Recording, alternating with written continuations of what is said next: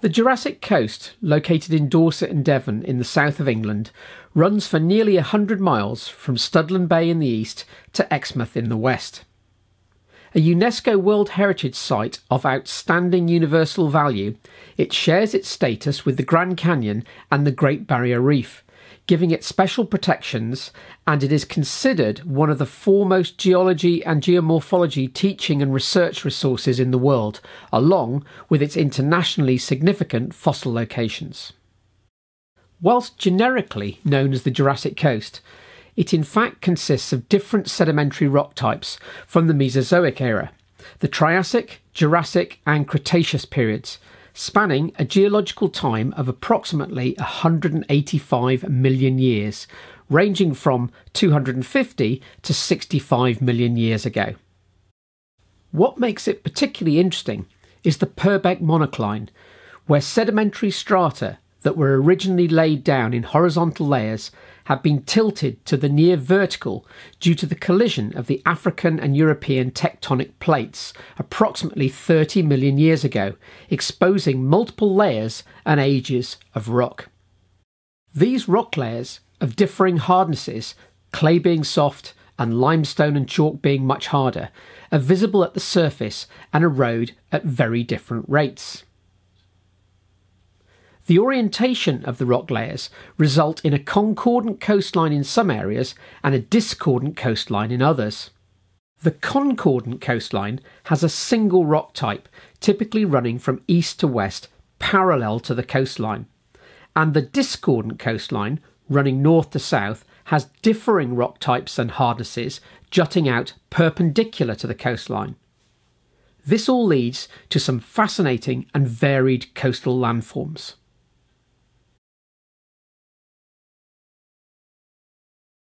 Chesil Beach in the west is an example of a 29-kilometre long coastal bar, enclosing a large coastal lagoon, the Fleet. It is formed by the deposition of pebbles and shingle by littoral or longshore drift, where the prevailing southwesterly winds cause the waves to impact on the coast at an angle, slowly picking up and depositing pebbles further down. Some of the pebbles come originally from erosion of mountains in northern France about 240 million years ago and ending up deposited in a thick layer in Devon.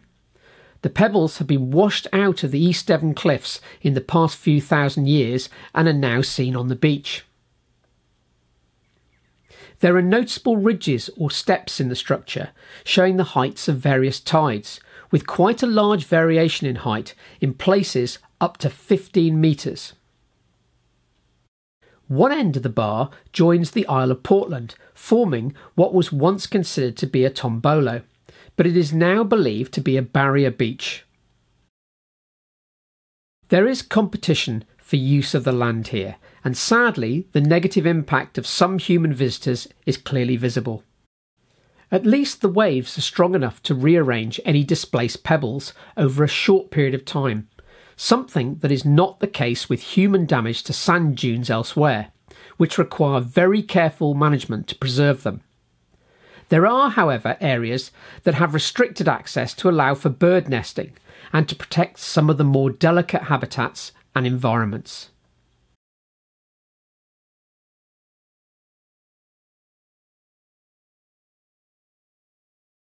"15 kilometres to the east, along a concordant limestone part of the coastline, is the iconic Durdledore.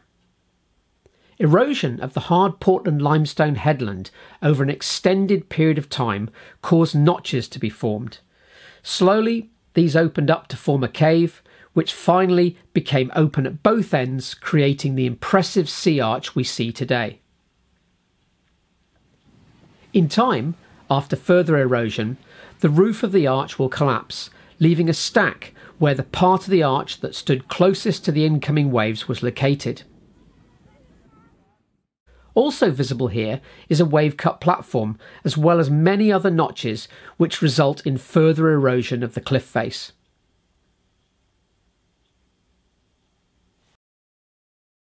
Just to the east of Durdledore is Manor War Cove. Here you can see where the harder layer of rock that once protected the area from the sea has been broken down, forming a cove and St Oswald's Bay.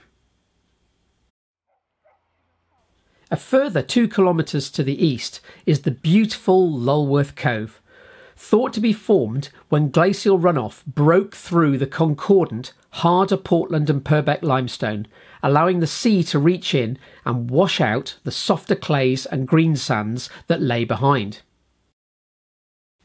This clay eroded much more rapidly than the narrow entrance and rear cliff, with these being made of harder rock, resulting in the formation of a beautiful circular cove. So many interesting features can be seen here, including notches that will grow in size and cause the collapse of the land above.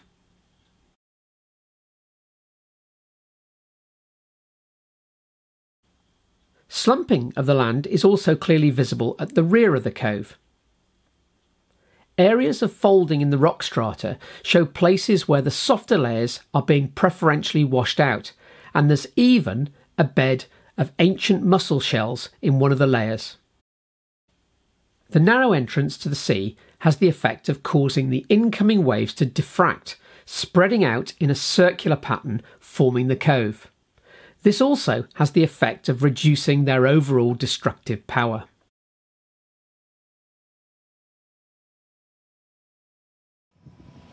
There will always be competing demands on the use of land, with the military still enclosing a large area stretching approximately 7 kilometres from Lulworth Cove to Kimmeridge Bay in the east.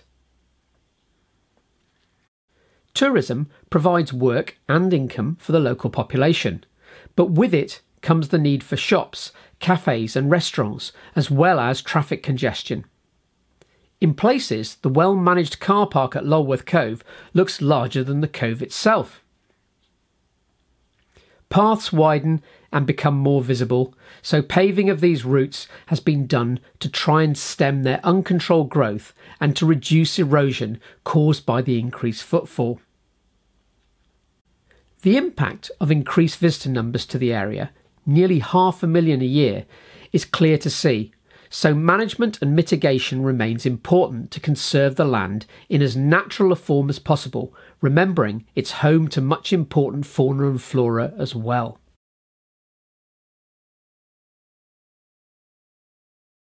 Just to the west of Lulworth Cove is Stair Hole, where the hydraulic action of the waves and chemical reactions between the seawater and the limestone are slowly forming a new cove.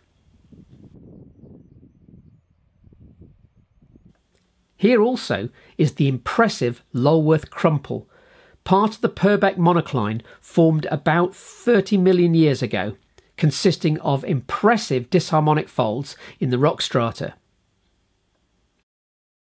It is interesting to note that with the hard Portland limestone still mainly in place at its entrance, Stair Hole is not very visible from the sea yet. Whilst the formation of a cove is a slow process, as it grows, should any houses remain, they will almost certainly be lost to the sea.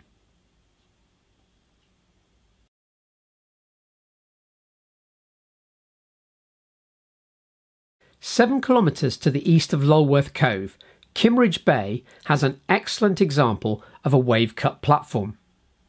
Here, with no protection from a beach, the bay feels the full force of the sea. Hydraulic and chemical actions of the waves create wave-cut notches at the base of the cliff, slowly resulting in the formation of a cave. The weakened rocks above the cave roof then collapse, leaving a flat platform.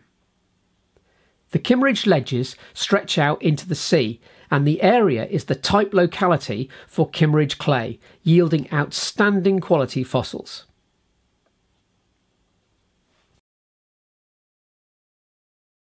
Again, competing demands on the land are very evident here, with the large Lulworth military range with its ghost village of Tyneham to the west of the bay. Access is restricted during firing, but the MOD has done what it can to allow controlled access to the area. Visitors are instructed to keep to the clearly waymarked paths to avoid conflict with military exercises and lethal unexploded ordnance.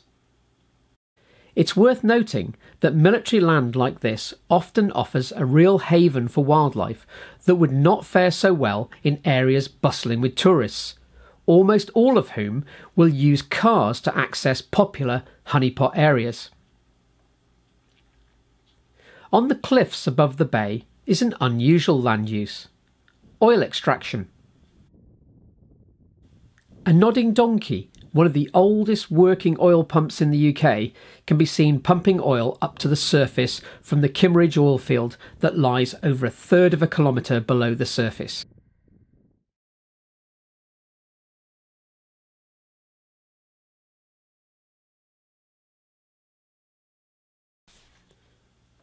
Moving further east, we come to a discordant coastline, where different rock types face out towards the sea and are being eroded at widely differing rates depending on how hard or soft they are. Swanage Bay is an excellent example of a discordant coastline, where the soft clay and sands have been eroded by the wave action to create a bay with harder rocks such as chalk to the north and limestone to the south, resulting in headlands at Handfast and Peveril points. The iconic Old Harry Stack and his wife, a stump, are located on the bay's northern chalk headland. Here, the harder chalk seam that runs all the way to the Isle of Wight has been so eroded that most of the rock has now disappeared from view, leaving behind a tall headland. What remains is a number of stacks and stumps where cracks, which enlarge to caves through hydraulic action of the waves, have finally seen their roofs fall in, leaving vertical stacks of chalk.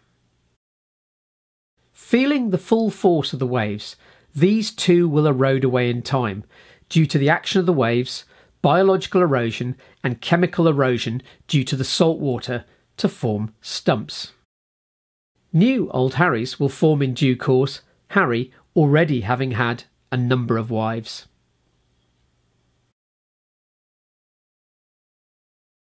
Studland Bay to the north of Old Harry clearly shows the effect of the discordant coastline, with the softer rock having been more rapidly worn away, leaving a huge bay. This process is also visible in a small steep-sided bay just to the west of Old Harry. Studland Bay has some extremely popular sandy beaches and a sensitive sand dune system that needs very careful management, often with opposing demands being made by man and nature.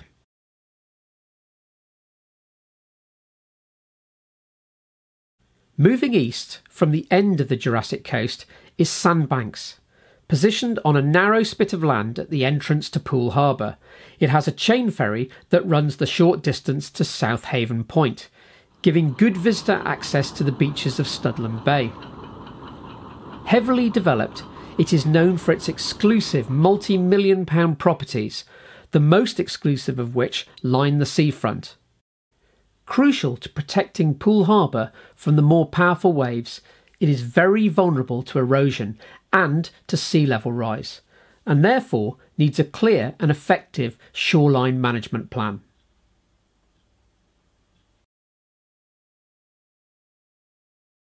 "14 kilometres further east is Hengistbury Head, which clearly shows competing calls on the use of land. Consisting of a narrow spit enclosing Christchurch Harbour, it is home to a varied and important array of wildlife, and is designated not only as a triple SI but also as a scheduled ancient monument due to the importance of its archaeological sites. It is also a very popular tourist location, with smart and very expensive beach huts running most of its length. Motorised vehicles are banned, but the area does have a regular land train service. The harbour is used for sailing and boating and has a large number of moorings. Erosion is very much in evidence, accelerated by work previously done in Bournemouth on its coastal defences. Groins have been used to try and reduce longshore drift and the loss of the sandy beach. A revetment has been constructed along the cliff edge out of gabions. Metal cages filled with rock and riprap or rock armour has been positioned at the head of the spit to offer some protection to the cliffs and to reduce the power of the incoming and destructive waves. The use of the land by humans is clearly in evidence, but much is being done to contain the effect of this on what is a very popular tourist location. The area even used to be mined for ironstone that can still be found here.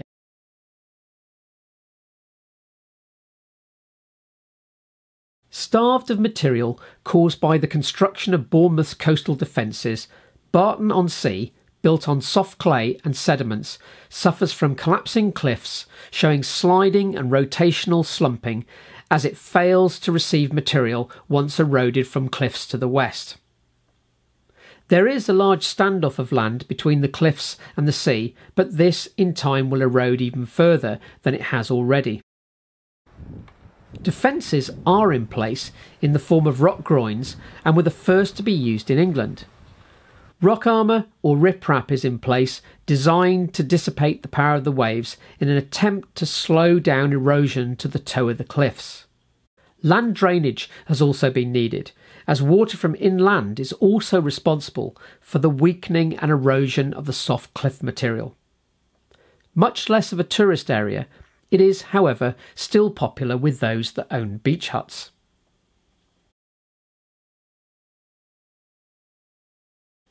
Milford-on-Sea is suffering much the same fate as Barton-on-Sea, with slumping of its cliffs in some areas.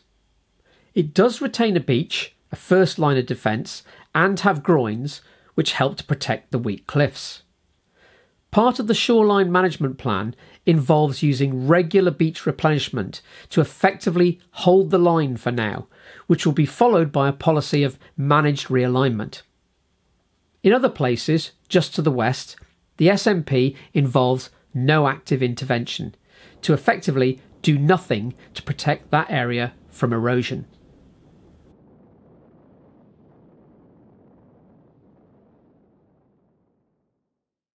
Finally, to the southeast of Milford-on-Sea is Hurst Spit, an approximately 2 kilometre long pebble shingle bank which protects both the western Solent and the salt marsh to its north.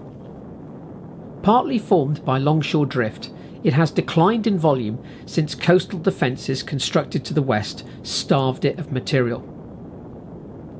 Part of the stabilisation works installed a rock breakwater to the west, as well as a rock revetment by Hurst Castle at its most eastern point, with the rock being brought in from Norway. The management plan also includes regular shingle nourishment, replenishment of the shingle to replace that which is lost and to limit the chances of breaches of the bank during large storms. This, however, has led to a structure that has lost its natural shape, with unsorted pebbles, unlike Chesil Beach, as well as it having suffered the ignominious fate of being described as looking less like a coastal feature and more like a railway embankment. There will always be human pressures on the land too, but whatever the shoreline management plan used, in the long term, nature will always win.